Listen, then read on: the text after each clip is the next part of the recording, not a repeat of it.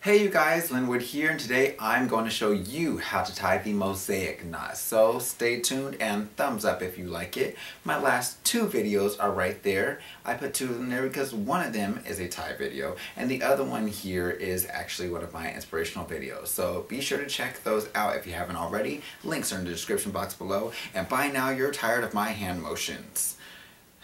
I don't know how to do sign language. I actually tried it for a bit, but it didn't work out. But let me move closer and we will have a better look and then we'll get started. So make sure you've got your tie up and draped because we're getting ready after this. So, up close, Mosaic knot. Pretty awesome. I absolutely love this one.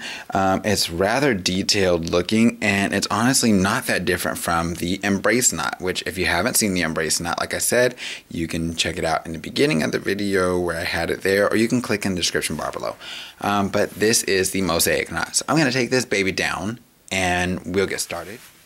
Okay, so just so you guys know, this one is slightly laborious. It is a little bit difficult because of all the folding and all that. So if you are a newbie to my channel, I would not recommend starting off with this one unless you are just up for a challenge, in which case you are totally awesome. Go for it. But I've got my blade, which is the large end, sitting right at about my belt line, and the tail, of course, is my thin end over here on my left. I'm going to pinch off and create my power crease and pull to the center.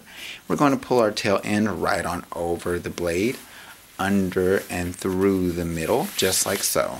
Now, just so you guys know, usually this works better with like a medium to a thinner thickness and tie. This one is really thick, so I hope I don't run out of fabric on you guys because it's very easy to do so with a really thick tie.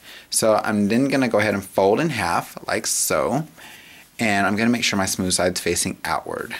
So I'm going to go ahead and bring around the back, and this part's going to be just like the embrace knot. So I'm bringing it up and over. We're going to bring it through this loop right here. Just pull right on through. Like I said, if you haven't already seen the embrace knot, you should totally check that out. It'll make this one so much easier for you. But of course, like I said earlier, if you're trying this the first time, you're totally awesome. Go for it. Okay, so I went ahead and brought around the back, keeping it smooth back here.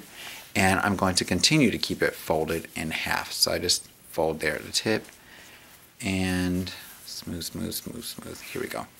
So I'm going to take and insert underneath this baby here, and just making sure to keep it nice and folded in the meantime. It makes it a little bit easier as you're moving along. I probably will tighten this up after I'm done. So this is where it can get a little tricky. I'm going to continue to keep it folded. We're going to go underneath there. See this loop right here? Yes, that one. We're going to go ahead and bring that baby and bring it through here and try to keep that folded as best as possible. So let me get it there. Can I get it? I've got it. Good deal. Okay. I'm running out of tie, so this should be interesting. I may have to do a little bit of adjusting. Okay, so from there, I'm going to go ahead and bring it around the back one final time. And I'm going to come over this one, under this loop, like so. Oh, sweet Jesus. Okay, now notice I'm pretty much out of tie. So this is why it's important to use a, what is the word? A thinner tie, but that's okay because we're totally going to work with it. So I'm going to backtrack a little bit and pull, pull, pull. There we go. And from right here, we're just going to go ahead and take that baby and it tucks right into there. And just tuck it nice and snug because there's a whole pocket back here. Like I can hide things in there and everything. It's crazy. There's like a whole pocket in there. So I'm just going to go ahead and pull that nice and snug.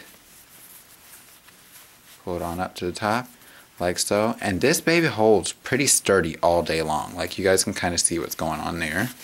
I'm going to pull that collar right on down so you guys can get a final look at it.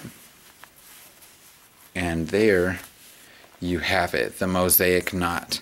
So let me back up some without tripping over the shoe on the floor because I've jacked up my face once this year already. So Hopefully you guys like it. Let me know what you think in the comment box below. And earlier I was talking about trying out sign language, so let me know in the comment box below if you've ever been like me and tried out a language and it didn't work out for you. I'm on like my 5th one now. It's crazy. So I used to speak German pretty fluently, but I lost most of it when I moved out of Germany, and tried Spanish, and when it got hard I was like bumped at. Thought it would be beneficial to learn because everyone always thinks I speak Spanish because, you know, I look like I do and I can roll my R's pretty well.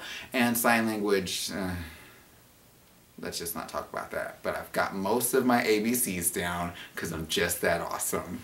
Until next time, you guys, take care and God bless. And as always, don't forget, you're fancy now. Thanks so much for watching. I'll see you next time.